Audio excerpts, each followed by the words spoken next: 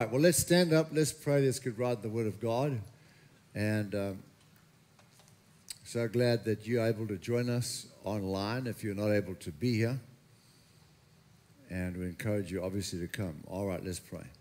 Father, in the name of Jesus, we thank you for the Word of God as I come to teach this morning. I make it known that I'm not trusting or depending on limited human abilities to teach.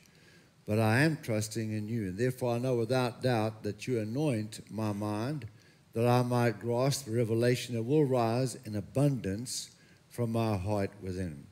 Thank you now for a supernatural recall of the Scripture. And I believe that your word will flow from my mouth smoothly, accurately, clearly, without hindrance from anything, carried by your anointing, your power and love to each person's mind, bringing understanding and removing confusion. That you will enter every heart under the sound of my voice, bringing faith, dispelling every fear. And we'll be careful to give you all the praise, the honor, and glory for all that's revealed and accomplished through your word and by your Spirit here today in Jesus' name. And all those who love the Lord said, Amen. Amen. You may be seated.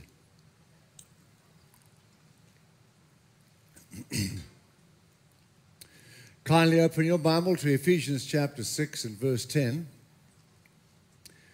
I'm reading out the New King James translation here. And for all of you watching live online as well. Ephesians chapter 6 and verse 10. Praise the Lord.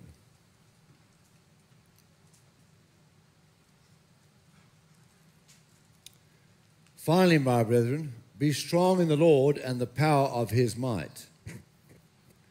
Put on the whole armor of God, that you may be able to stand against the wiles of the devil. All right, in verse 10, God says, put on the whole armor. He says, be strong in the Lord and the power of his might. We need to understand that that's not saying that we need to go and exercise and get strong or put your shoulders back, be brave. It's talking about us exercising the strength of God and not depending on our strength, but depending on his strength. Be strong in the Lord and the power of his might. Say this, I allow God's strength to work through me. Put on the whole armor of God that you may be able to stand against the wiles of the devil. So, if we are going to walk in the power of his might, the next verse is telling us how to do it. By putting on the whole armor of God. That's how we do it. That we may be able to stand against the wiles of the devil. For we do not wrestle against flesh and blood. So that my problem is not people. We do not wrestle against flesh and blood, but against principalities, against powers, against the rulers of the darkness of this age, and against spiritual hosts of wickedness in the heavenly places. Now, I know of 12 different occasions that the Lord Jesus appeared to Kenneth E. Hagin, and on one of those occasions, he spoke about this very verse here and discussed these different categories of demonic spirits. And Jesus told Kenneth Hagin that there are 4 different categories of demonic spirits that we have to deal with while we are here on the earth. And these are the 4 mentioned. And they are in different ranks and orders of authority in Satan's kingdom. The highest authority is rulers, if you want to write in your Bible. The second is powers. The third is principalities. And the fourth is spiritual hosts of wickedness. Now, spiritual hosts of wickedness, Jesus said, is also a general term referring to all the rest of the demonic spirits that we have to deal with. All right, let's continue from verse 13. Therefore, take up the whole armor of God, that you may be able to withstand in the evil day, and having done all, to stand. So in order to use the power of God to stand against the demonic forces of evil, we must take up the whole armor of God. 14. Stand therefore, having girded your waist with truth. Having girded your waist with truth. So the belt that the Roman soldiers wore held the rest of the armor together, and therefore the waist or the belt of truth is a very important part of the armor of God. Because without truth, nothing works, right? What does it mean then to put on the belt of truth? It means two things. One, that we walk in the truth of the knowledge that we have. Whatever you know about the Bible, walk in the light of that. All right? Secondly, it means if you make a mistake, ask God to forgive you and make sure that you stay in the light of truth. None of us are going to live this life without making mistakes. All right. Having put on the breastplate of righteousness. Now, the Roman soldiers is the type or the example that Paul's using to describe the armor of God.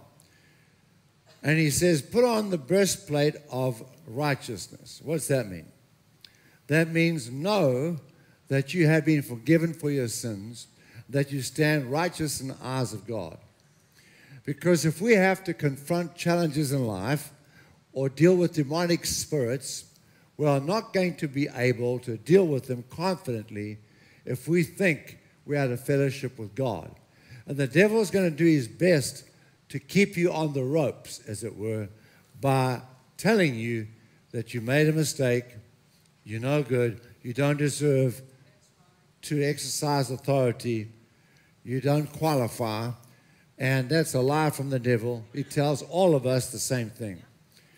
But we must understand, if we have asked God to forgive us for any mistake, big or small, that we are forgiven. Amen? And we stand righteous in the eyes of God. I'll talk more about that as we go along. And then he says, having shod your feet with the preparation of the gospel of peace. Or you might say, making sure that you have your gospel shoes on. So he's talking about the gospel of peace, which means that we need to be ready and available to share with others who don't know the Lord our testimony, what God's done for us in our salvation, in our everyday life. Talk about your experiences with God. It'll be a witness to the lost. And no one can tell your story better than you, and no one can criticize you or tell you that's not so, because it's your own personal experience you're talking about. Amen? They can't argue about that. 16, above all, taking the shield of faith with which you will be able to quench all the fiery darts of the wicked one.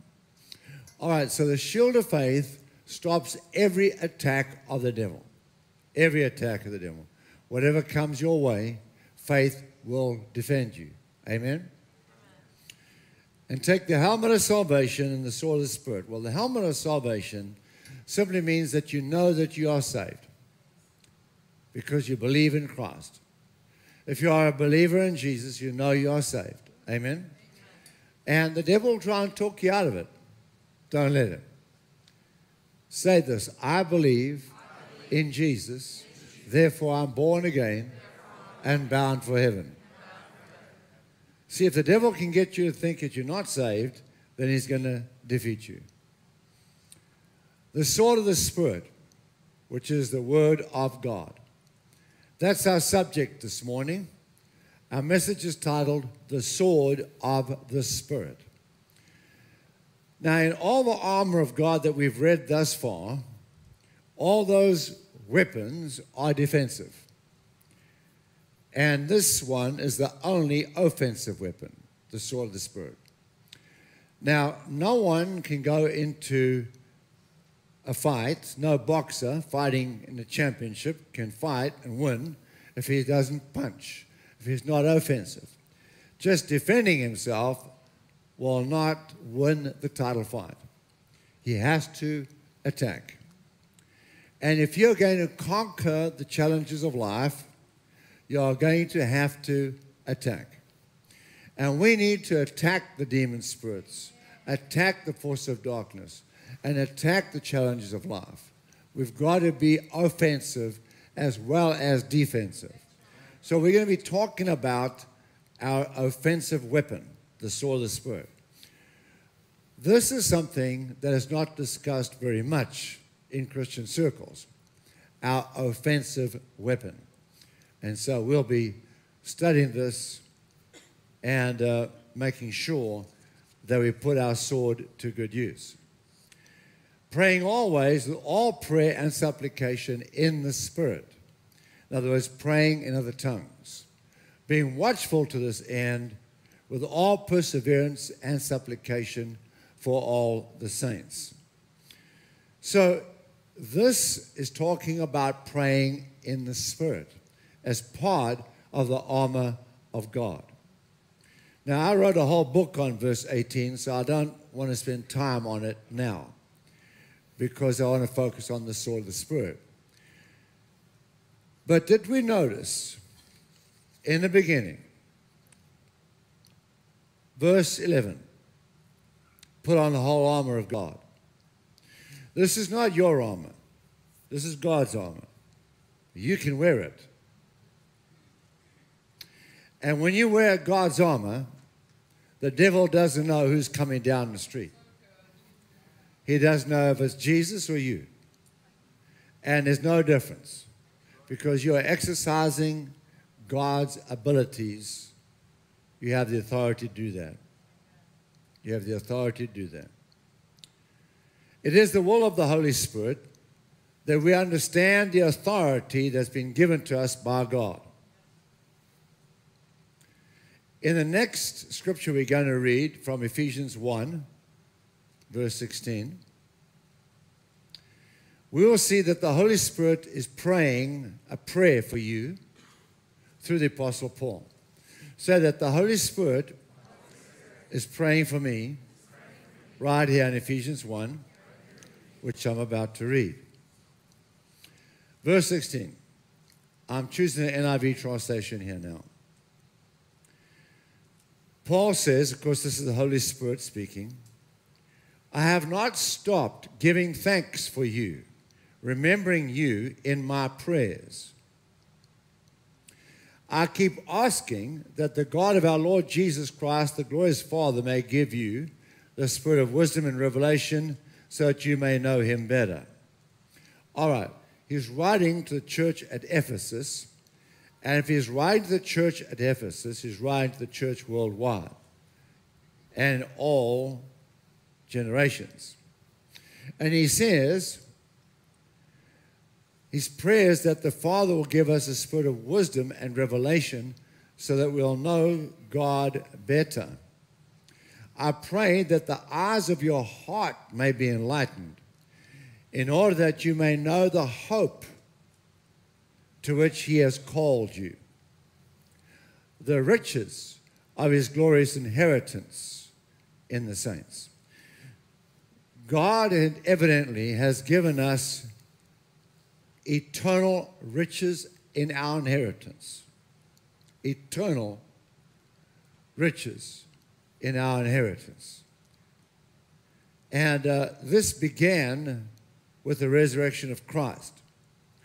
It belongs to us now. It's not going to belong to us when we get to heaven and walk the streets of gold.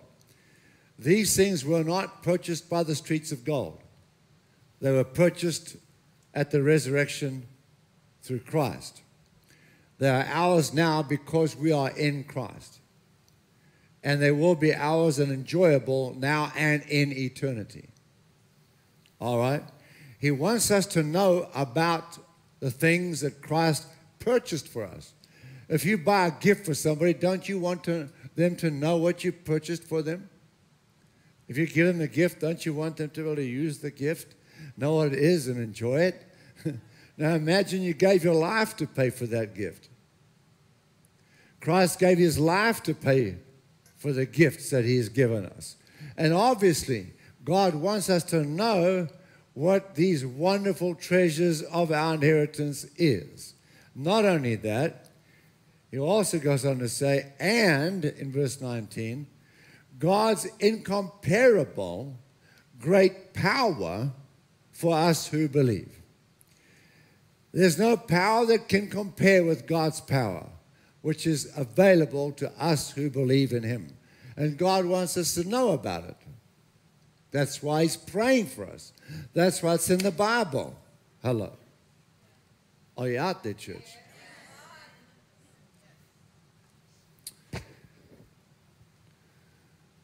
And his incomparable great power, which is available to us who are believers. That power is like the working of his mighty strength, which he exerted in Christ when he raised him from the dead and seated him at his right hand in the heavenly places or heavenly realms. So the power available to us is equal to the power God used to raise Christ from the dead. And that exertion or exercise of power is the greatest exertion or exercise of God's power in all eternity, past, present, and future. And when God created the worlds and the sun and the stars and Adam and Eve, it's not close to the power he released in raising Christ from the dead, because when he did that, not only did he conquer Satan and all demons through that, he also raised every person ever born, ever will be born, and ever was born, all at the same time, from death into life. He paid for it there. He paid for our forgiveness. He conquered death. He conquered sickness. He conquered poverty, conquered all our enemies, and gave us total victory all in one moment of time. So we understand what God did for us, and he wants us to know about this power that he released at that time, and he wants us to understand that that's the power that's available to us now, right now. That's what he said. That's in the Bible. We can see here that God wants us to come to a deep spiritual understanding of what our authority on this earth is. This authority can never be understood or enjoyed by simply agreeing with it mentally. Now, I want to say that over a few times.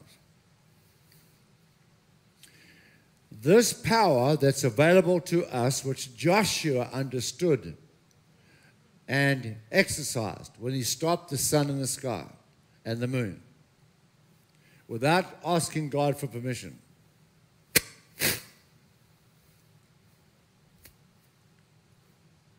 This power and authority is available to us, but it's not going to be enjoyed or even comprehended, understood like it should be, or experienced in our lives by mental assent alone.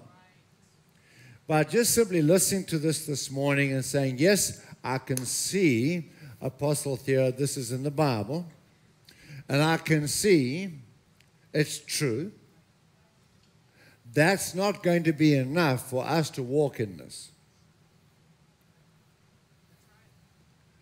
Just agreeing with it, saying, yes, it's in the Bible, I see it, I believe it, that's wonderful. That's mental assent.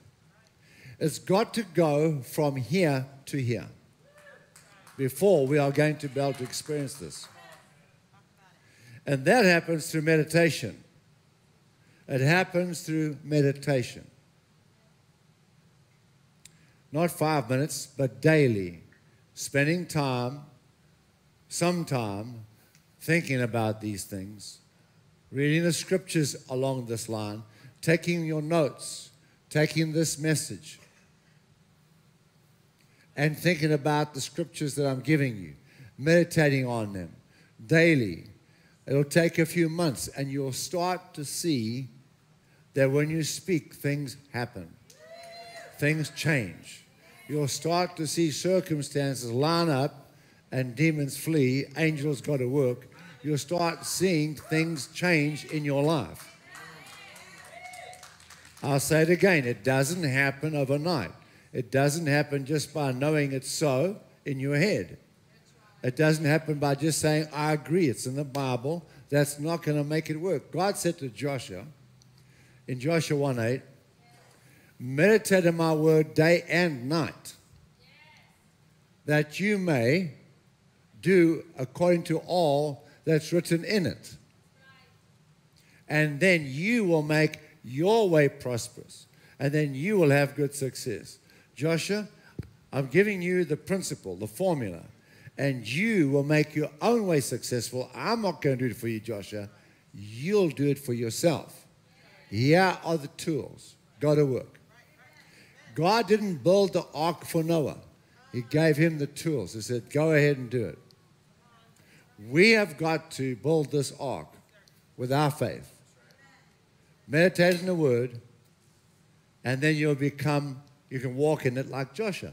If Joshua's able to do it in the old covenant, without all the promises and scriptures we've got in the new, without the blood of Jesus shed for us on the cross, if he could do it in the old covenant, surely we can do at least that in the new, right? And so, now you can just think about this. Just think about this. You got the earth spinning, going around 24 hours going around, and you got going around the sun, you got the earth, moon going around the earth, and all this going around this great orbit, and Joshua just spoke, and it stopped. The animals didn't fall over. The warriors fighting in the battlefield didn't fall over. They didn't even know it happened. The birds didn't stop flying. I mean, imagine you going 1,000 miles an hour and you hit a wall. You would recognize it, surely. You know, something just happened. I hit a wall, I think. Right? Can you confirm that? No. Okay, so, but no one even knew. God is that amazing, right? That amazing. And you would think if gravity stops, everything would float off into space. Nothing like that happened. And God didn't have to call a meeting. Jesus, come quickly. Holy Ghost, come quickly. Angels, come quickly. Let's huddle. Let's talk about this, because Joshua has just put us on the spot here. What are we going to do about this? I wasn't prepared for this. Are you ready for this? No, I'm not ready for this. Okay, none of that happened. Bang, Joshua spoke, there it was. Imagine that. So the point I'm trying to make here is there's no limit to the authority you can use. There's no limit. You don't have to stop and think, well, is this too much for God? Right?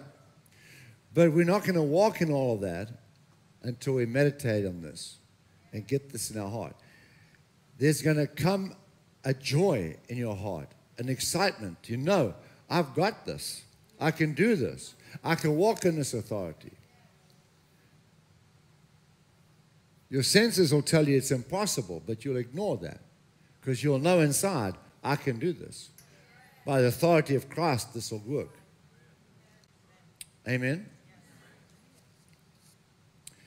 So whether you realize it or not, there are hostile spirits all around you trying to frustrate you and destroy you at every opportunity. Everything you are assigned to do for God, both at work or in the church, the devil will frustrate you and stop you if he can. Everything you want to do in your fellowship time with God at home, the devil will frustrate you. He'll do everything he can to stop you reading your Bible. He'll do everything he can to stop you praying. He'll do everything he can to stop you from witnessing.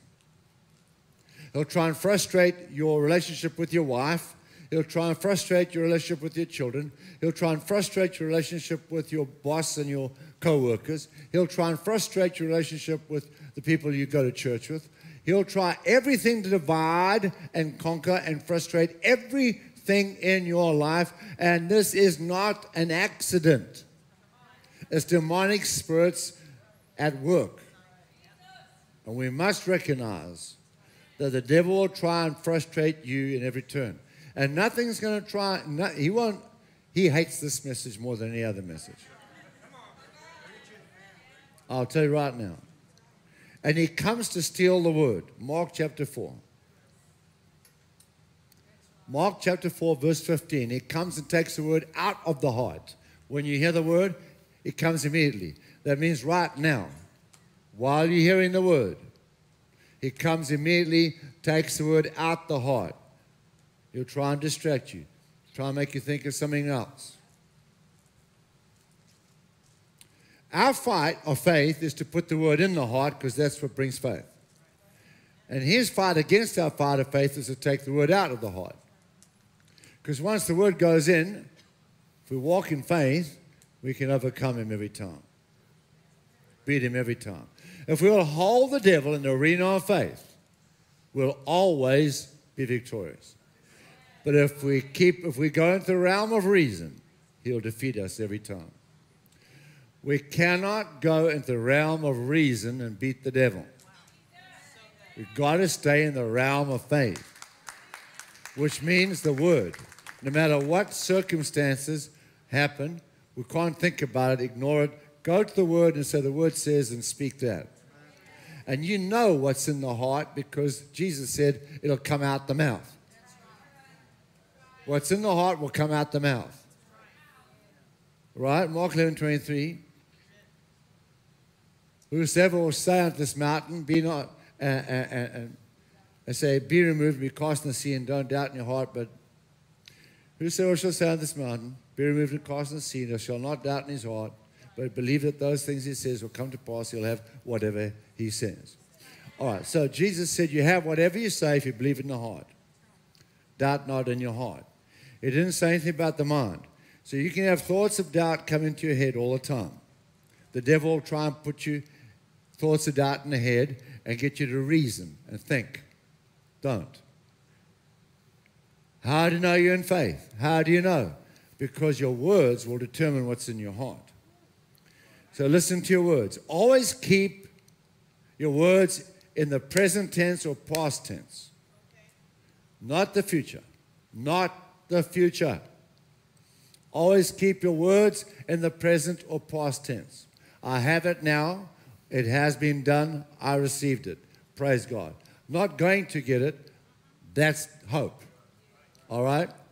Once you prayed or confessed, call those things that be not as though they were. You got it? So keep him in the realm of the word, and you will hold him in his place. You'll keep him defeated. But if you'll start reasoning about these things and thinking about it, give it too much thought, you're going to lose the battle. Stay out of the mind. Stay in the heart. And you'll know if you're in you'll know what you're believing by listening to your words. Listen to your words all the time. Am I speaking words of faith? Am I speaking positively? Even if your head says you don't believe it, doesn't matter. Say it. Eventually you will believe it. If you say it enough, you'll believe it. If you say it enough, you will believe it. Because your words will program your heart. And then your heart will speak faith. All right? You'll hold the devil and defeat him. So if we fail to understand our authority over these forces of darkness, we will be overcome and we will be defeated continually. The devil doesn't want Christians to learn about their authority. He wants to maintain control over the believer. He wants to keep Christians in a state of continual defeat. He doesn't want Christians to have dominion over him. That's why he doesn't want us to know about this. Our authority belongs to us whether we realize it or not. It's almost as bad as the poor sinner out there who doesn't know God has forgiven him and canceled his debt, so he goes to hell for nothing.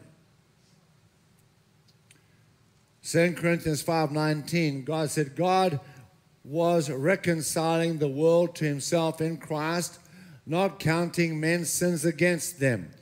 God has forgiven the entire human race of our sin through Christ. Every person is forgiven. The lost are forgiven. We are forgiven. But they don't know it. When they accept Christ, they enter into what's paid for. If we make a mistake, understand we don't have to beg God to forgive us. He has already. You are forgiven. Go to the bank of forgiveness and make a withdrawal. Say, Father, I receive my forgiveness. I repent. I receive my forgiveness from the bank of forgiveness. You have forgiven me. I accept it. Praise God. Amen.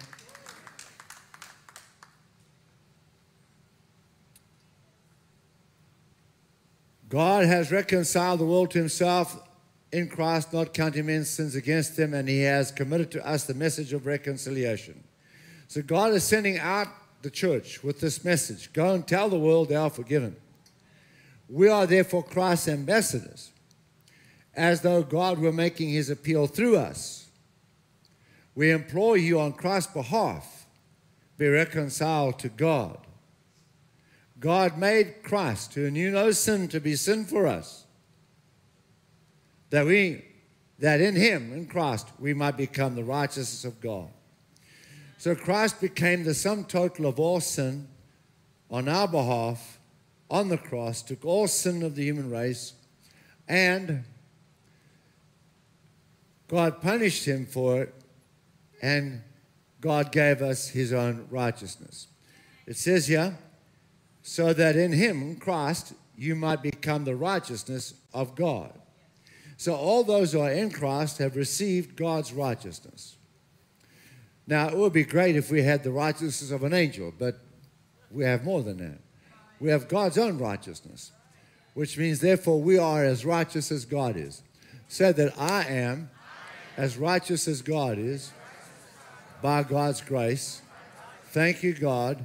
Therefore, I can stand in the presence of my Father now without guilt, shame, inferiority, complexes, or guilt. I am forgiven, washed by the blood of Jesus and the grace of God, and I praise you, Father, for what you've done for me. In Jesus' name, amen. Don't the devil talk you out of it. Therefore, if we do not understand what God has done for us, it can't help us. That sinner out there doesn't know what God's done for him, so he goes to hell unnecessarily. It's totally not necessary. And likewise, the believer can't operate in the authority of Christ because he doesn't understand what God's done for him. He doesn't understand it. Doesn't know about it. What is the authority? What is the sword of the Spirit? Authority is delegated power. I've used this example before, and many other preachers have used it too, of the policeman that holds up his hand in the middle of the traffic, and the driver will stop his car because he knows behind that policeman is the Army, the Air Force, the Navy, the police force, and the whole government. So he better stop. And he does. So a man's authority is only as good as the amount of power supporting him, behind him. Right? Someone's authority is only as good as the power behind him. So what kind of authority do you and I have in the spirit realm? Luke 10:19, Jesus said, I give you authority, so that Jesus himself has given me my authority. I give you authority to trample on serpents, on snakes and scorpions, types and examples of demons, and to trample on overall and to overcome all the power of the enemy, and nothing will harm you. So he said, I've given you authority over all demonic spirits, over all the power of the devil, and nothing will harm you. Now, did Jesus exaggerate when he said nothing will harm you? No. Or did he lie? No. Or is that just a figment of speech, perhaps? Or does he really mean nothing will harm you? What he's saying is, if we'll walk in this authority, nothing will be able to harm us. If it's conditional. If we'll walk in this authority, nothing will be able to harm us. So if anything harms us, we must understand it's not the will of God. He wants us to take our authority and deal with it. And God is not going to chase the devil for you. Don't ask God to do that. Don't ask God to chase the devil. He's not going to. God's done everything about the devil he's ever going to do until he throws him in the pit for 1,000 years during the millennium reign of Christ. No, God's given us authority over the devil. James 4:7, you resist the devil and he'll flee from you. Right? Amen. So God, the Father, Jesus Christ, the Holy Ghost, and all the angels are behind you. When you use the name of Jesus, that's the power behind you. That's the authority you have. All right? The policeman has the natural power of the government of the United States, but we have the creator of all things, and Jesus Christ, the Father God, the Holy Ghost, and all the angels behind us in the realm of the Spirit. Ephesians 6:10. Finally, my brethren, be strong in the Lord and the power of his might. Now we understand that what the power of his might is. God is saying, be bold to use my power. This means you can stop the devil, put up your hand, and he will stop in the name of Jesus. Stop the circumstances in the name of Jesus. Now, unfortunately, as I said, most Christians don't understand, don't realize that the attacks are coming from the devil. They don't realize problems are coming from the devil to steal the word. To steal the word. Say this, problems come in my life to steal the word. To stop me going to church, reading my Bible, getting in the word. That's how problems come. They don't realize all problems are coming from the devil for the purpose of stealing the word. Unless, of course, we make stupid decisions or sow bad seed. All right, number 2. Folks don't know how to resist him with their God-given authority. They don't know how. They don't know how. Okay, so they might find out, yes, I've got this authority, but how do I use it? It's like a child being given a gun. He might have a gun, but doesn't know how to use it. Or somebody's not trained to use a weapon. Can't help them then, right? Now, I'm going to share a story with you today that I've shared before. Some of you may hear it, may know it, and some may not. But this story, in particular, I'm going to share with you how to exercise your authority in natural circumstances of life. You will see how to exercise authority over demon spirits that will change natural circumstances. You'll see the correct way to do it and the effect. And this will work for you exactly the same that it worked for me. All right, watch this, okay? Going back to 1998, that's 23 years ago, Pastor Bev and I came to the United States. I came 2 or 3 times a year to America, speak in various places. And I was coming to speak, and Pastor Bev wanted to visit her sister Brenda with her husband George in Atlanta, Georgia, for a few days. And so before we left South Africa, Natalie and Candace, who were 15 and 13 at the time, were talking to George Jr. and Robert on the phone, their cousins, the same ages. And they were going to take them fishing at a little stream behind the house. And so they were planning this event and got all excited about it. When we arrived at Brenda's house, the kids were in the living room the next morning after arriving, and the boys were showing them all the equipment that they were going to be using to go fishing with and how to use it. And they were getting ready. And I decided to go and pray in the room we were sleeping in.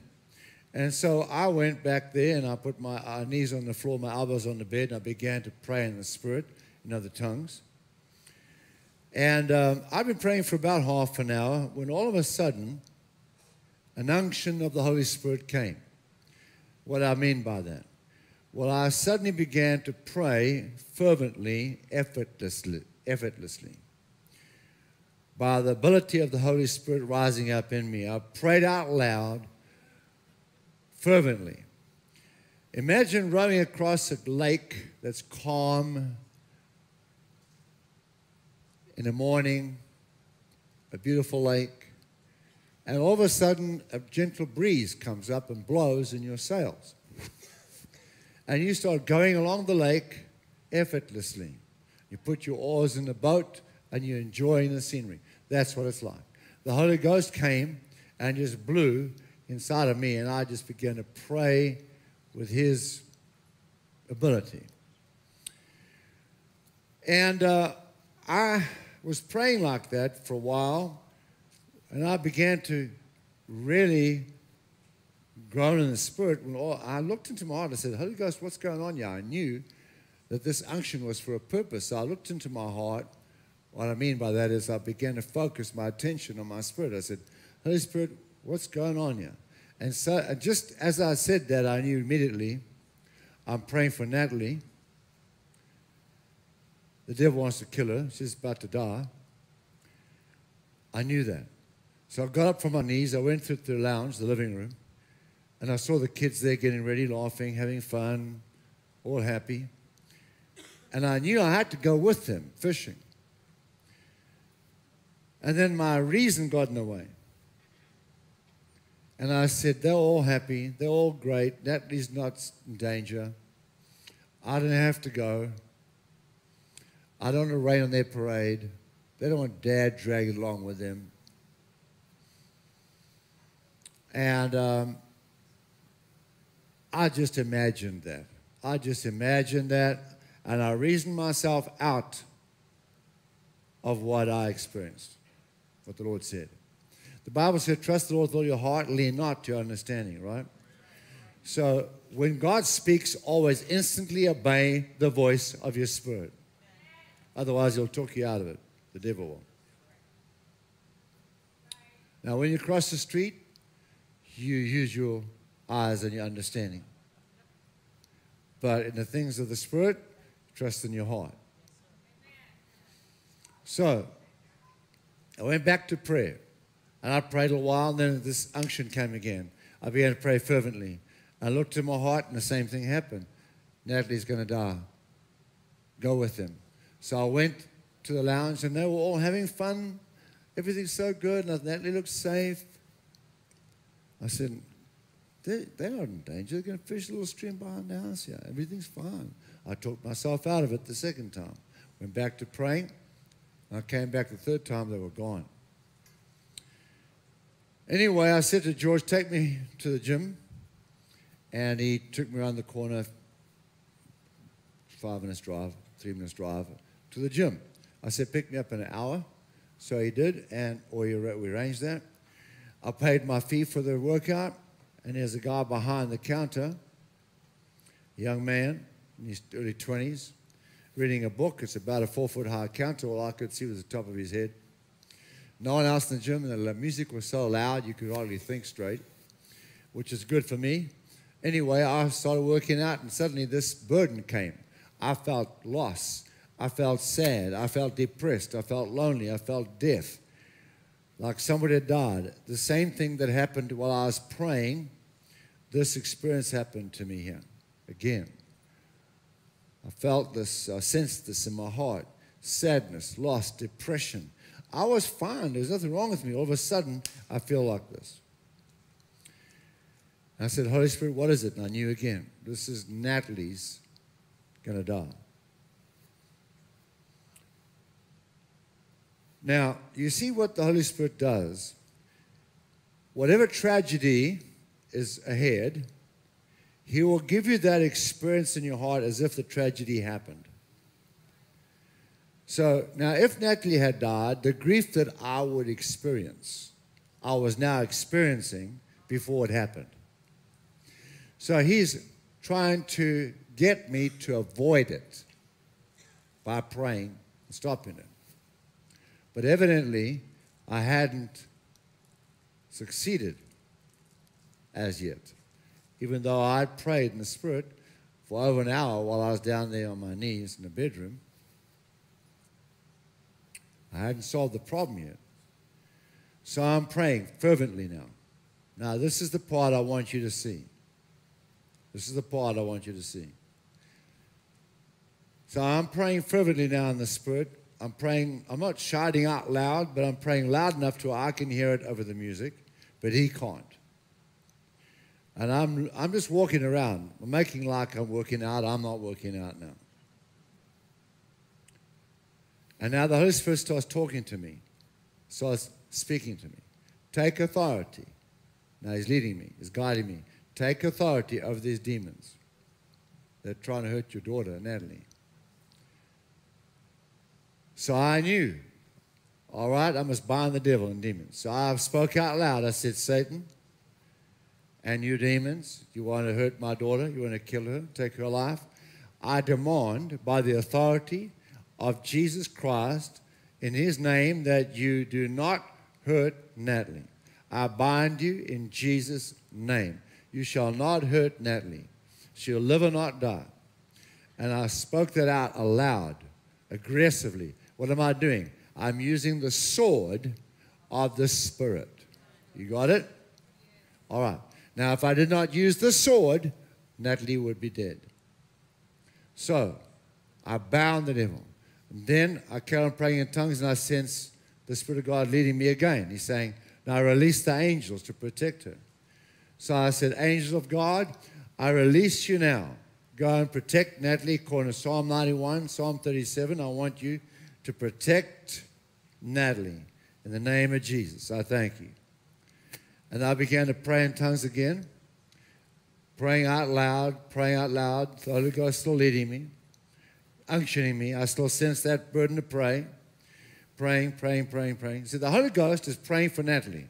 He's praying for this situation that's about to come.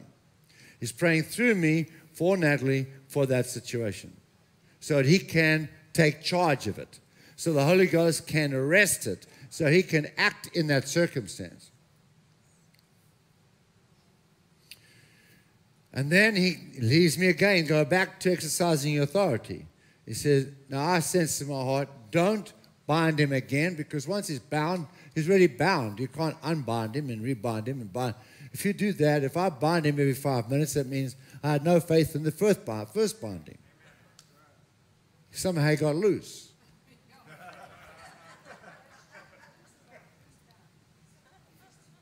So I said, Satan, I want to remind you, I believe you are bound. You may not and you cannot hurt my daughter in the name of Jesus, because I have bound you. You are bound. So what I'm doing, I'm saying it for my benefit, really, right? So the Holy Spirit wants me to say it. And then He says, now speak those angels again. So I said, angels, thank you. Thank you for protecting my daughter in the name of Jesus. And I carry on praying in tongues. So I went through this for about an hour, and as I prayed like that, I sensed this grief, sadness subsiding, and I sensed joy start rising in my heart. I got to a place where I felt like singing and praising God. So I knew I had the victory. So George came. I said, George, take me quickly now to the place where they're fishing. We couldn't get in. There's too many reeds there. They're 40 feet, 30 feet high, 3-4 inches thick. You can't put your hand in between. We walked 500 yards that way, 500 yards that way. We couldn't find the stream. Just then, the phone rang in the house. It was the police station. Pastor Bev arrived then with Brenda, And the police said, "We got your kids here, come on over." So we came over. Natalie sitting there in George's T-shirt. In those days, they used to wear long T-shirts down to their knees for some reason. And so she's sitting there, and she's not wearing her clothes. She's wearing George's T-shirt, and George has got no T-shirt on. George Jr. So I said, "Natalie, what happened?" She looked frazzled. I said, "What happened to you?" She said, "Well, we were sitting there on the bank fishing, and a voice spoke from behind us saying,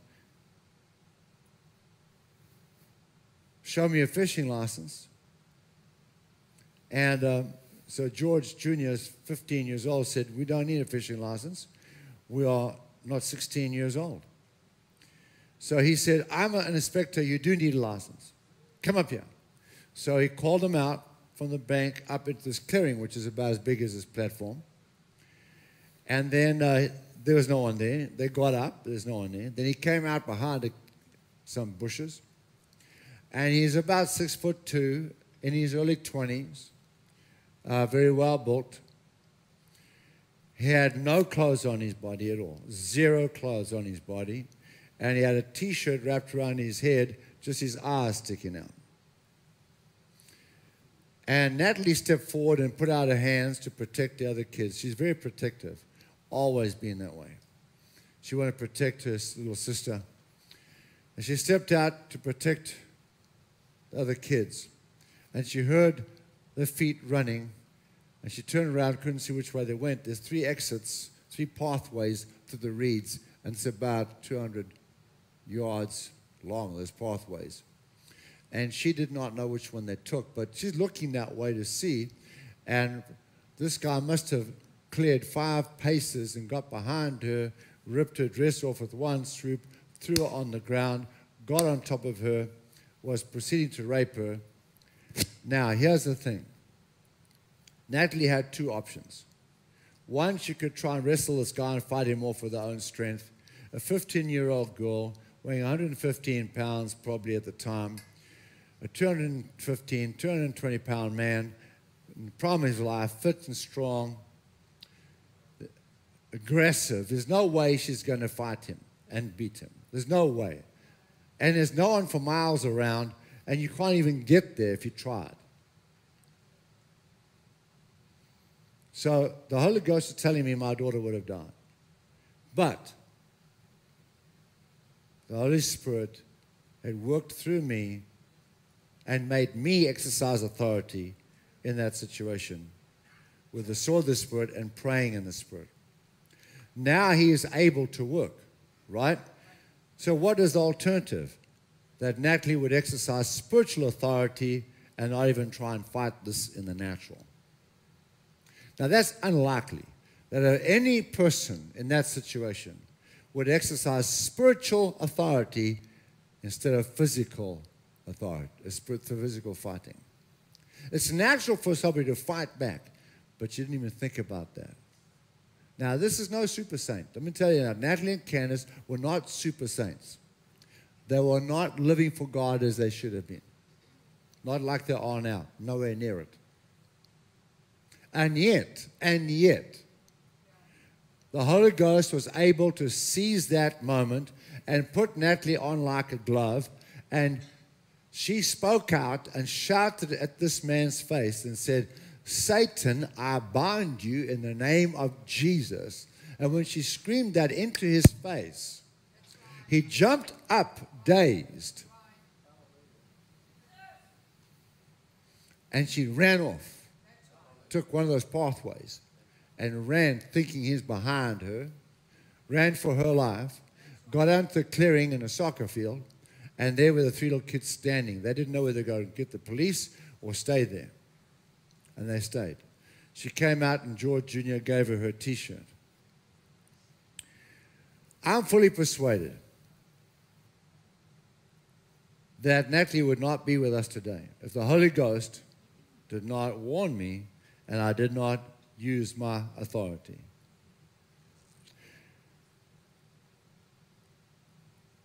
So notice this, we dealt with the spiritual realm that affected the natural realm.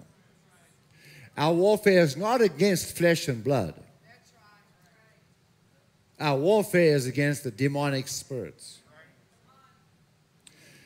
You have people that dislike you, say things about you, try and hurt you. Don't even bother with them. Talk to the demons. You have people that owe you money that have hurt you and does stuff to you. Talk to the demons. Release your property. We are in a world right now where the spirit of Antichrist is trying to oppress the church, silence the church, divide the church, keep us at home, afraid to go out. This is not God. This is not God. We have to understand these are demon spirits at work coming against the church. That's what this is about. And we have got to exercise authority and push back the forces of darkness and get our freedoms back. Listen to me, church. It's not in the hands of the politicians. It's not in the hands of the Air Force, the Navy, the Army. It's in the hands of the church whether we survive or are defeated. And we are not going to be defeated. Jesus is coming back for a glorious church, and it's time for the glorious church to rise up and take its place in this hour. In this hour. So we're going to talk about the sword of the Spirit, and we're going to release it. We are going to release it. Praise God. Praise God. Praise God. Give the Lord some praise in the house. Hallelujah. Hallelujah. Praise God. Praise God.